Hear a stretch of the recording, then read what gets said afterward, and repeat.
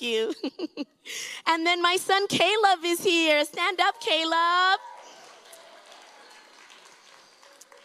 And I can barely go get through a teaching, a preaching, a training session without actually talking about my son, because I've been privileged with the opportunity to serve and run alongside and glean from some of the generals in the prayer movement, prophetic movement, Cindy Jacobs and Dutch Sheets and many, many others, and Mama Mary Jo Pierce. Love you so much. She's a mama to me too.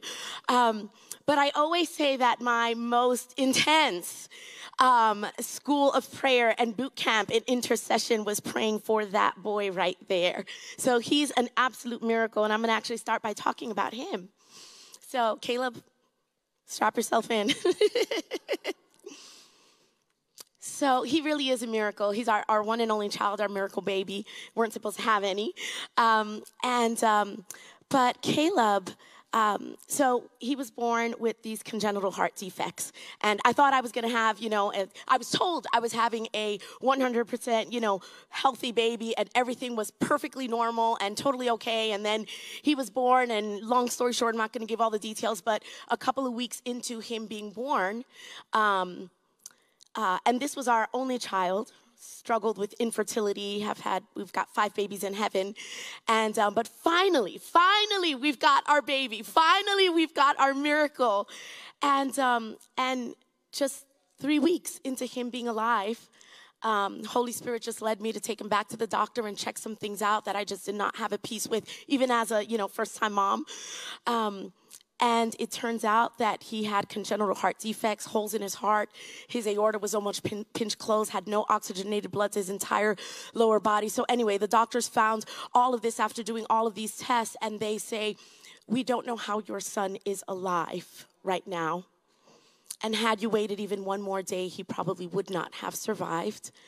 And they said, you can't take him home. We've got to put him in for emergency open heart surgery. And, and gave us the worst prognosis ever, right?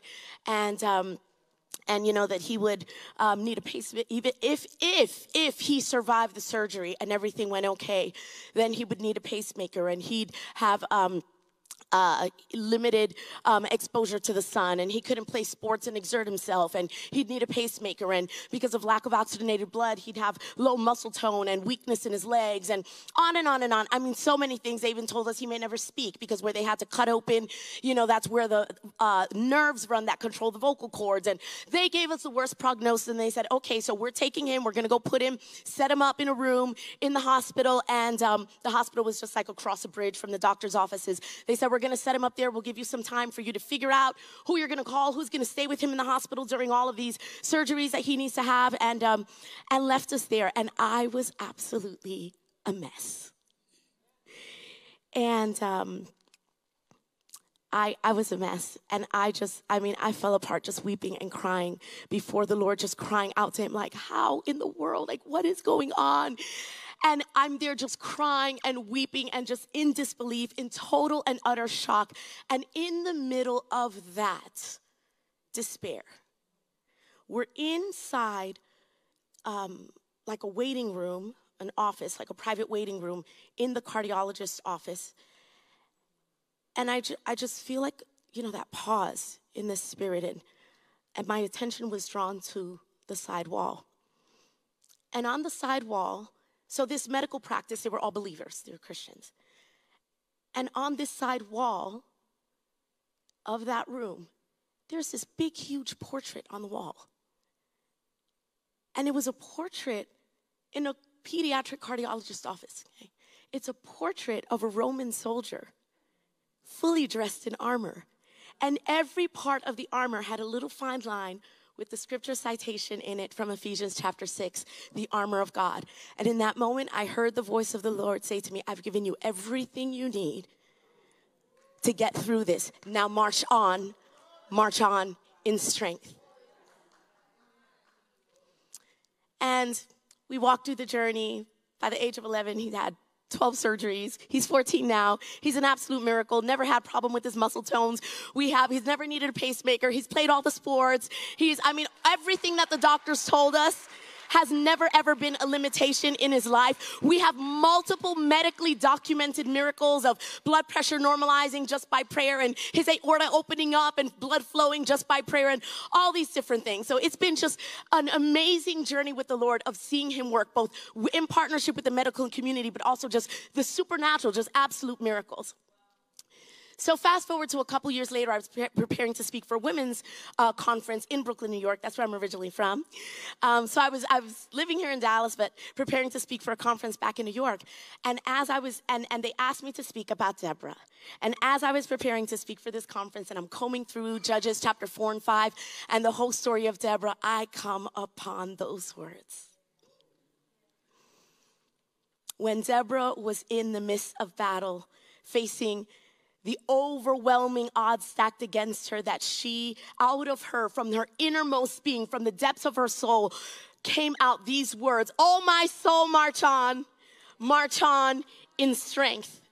And you know the story. Deborah was this prophet and judge and leader over the nation of Israel, over a people that had been weakened by oppression for over 20 years. And there was violence in the land to the point where village life had ceased. They couldn't dream. There was no joy. They couldn't celebrate. There was no community. There was high idolatry in the land. And not only was there spiritual warfare and darkness and oppression to contend against every single day, but now in the natural too, Deborah said war was at the gates.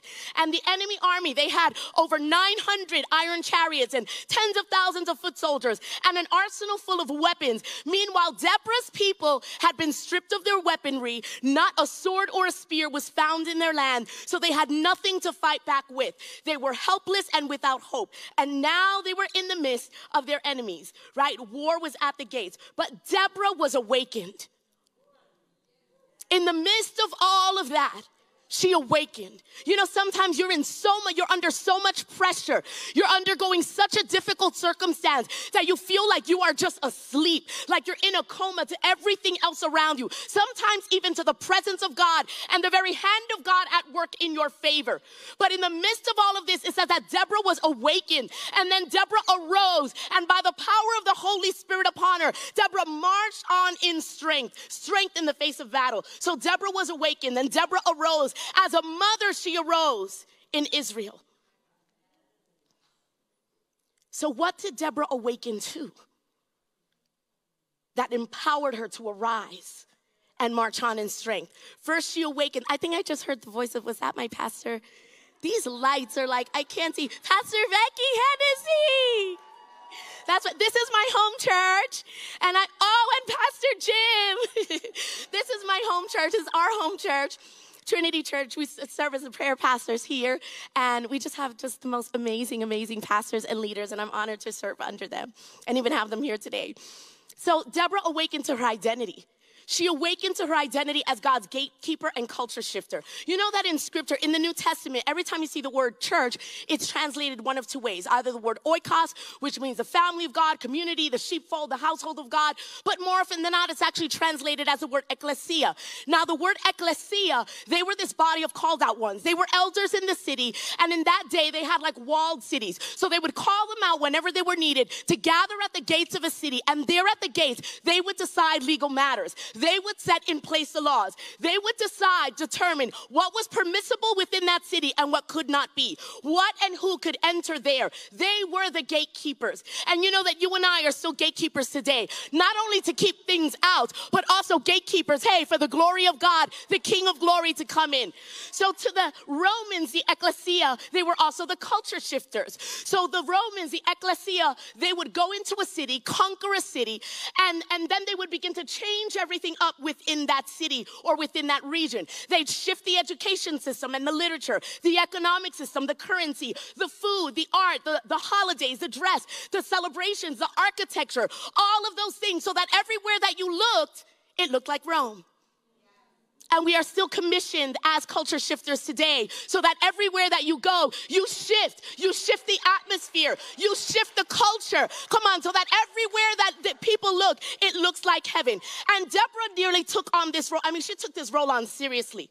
And she would go and she would sit out in the countryside under the palm of Deborah, located between Ramah, which represented the high place of idolatry, and Bethel, which represented the house of God. And she served as a watchman. She served as a gatekeeper. She stood in the gap and she formed a shield against the idolatry of Ramah. And there out in the country, under the palm tree of Deborah, it says that she would sit there and adjudicate justice. She was God's legislative assembly on the earth. Right from that seat, she was shifting culture. And she was saying, the idolatry of Ramah, you hear and no further. Come on, not on my watch. Come on, not in my territory. And she was a keeper there at that gate. And in God's wisdom, she influenced and shaped the culture, causing the hearts of the people to stay close to God and far away from the idolatry that was constantly knocking at their door. She became a shield of protection for her people, saying, here and no further. Come on, right here I draw the line, not on my watch. I'm not going to allow it. I'm going to rise up and protect my people. And you have also been strategically placed by God as a gatekeeper and a culture shifter. We have delegated authority just like Deborah did, to operate as prophetic rulers over our homes, come on, over our workplaces, over our community and our family and our schools, your church, your city. You're God's governing legislative assembly, culture creators on the earth, where you have the authority to determine, come on, by your decrees, your prophetic decrees, what is permissible here and what cannot be in whatever area of influence God's placed you. You know, and some might say, oh, that sounds a little too aggressive for me. And you're like, I'm all about intimacy and loving my king and pursuing my peace. I'm a lover, not a fighter. And if you know me, if you know this little firecracker well, you know that that's my source. It's a secret place of intimacy with Jesus, my king. But some of us say, oh, I'm only a lover and I'm not a fighter. I'm a virtuous woman, right? I'm not a warring woman. And yes, that's all good. But I want to remind you that in Ephesians 5, we are referred to as a bride of Christ.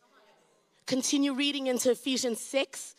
And Holy Spirit, come on. That's what Holy Spirit highlighted to me that day, right? That I learned that my son's life was at stake. And in Ephesians 6, it describes the armor of God and encourages us to clothe ourselves daily with the armor of God, to be infused by the power of the Holy Spirit, clothing ourselves with that armor.